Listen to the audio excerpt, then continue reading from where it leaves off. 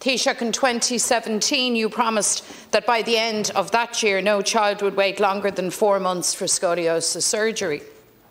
That was 7 years ago, and that promise has been broken again and again.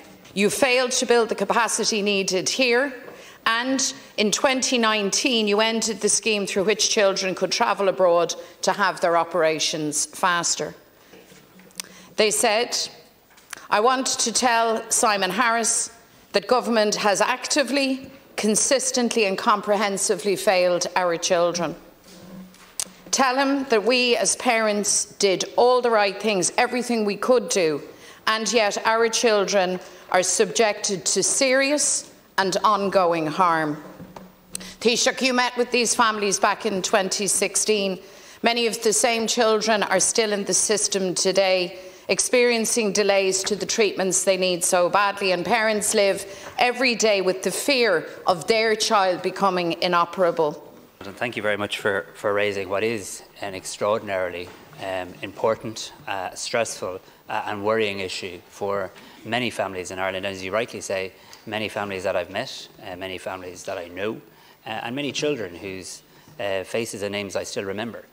If we're going to start this Leader's Questions engaging in good faith, I think you'll acknowledge that when you look at the figures, that after I gave that commitment, the progress that was made in a short period of time in very significantly reducing the number of children waiting over 4 months, it was real, was felt, there were weekly reports produced.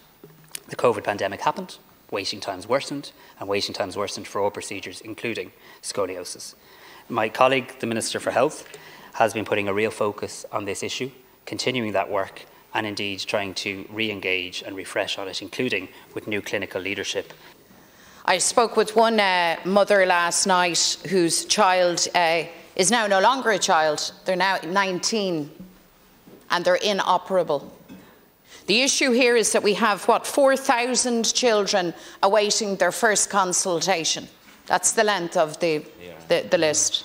We have 270 children on the surgery waiting list, 78 of whom have waited and waited far longer than 4 months.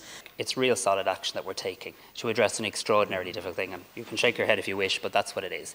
And the final thing I'd say is I hope when you meet these families, and I hope when you engage with them, and I hope when you position yourself as having all of the solutions to all of the issues, I hope you have the good grace to tell them that when you had an opportunity to put an alternative health budget to this House, you provided £500 million less to the health service than this government provided.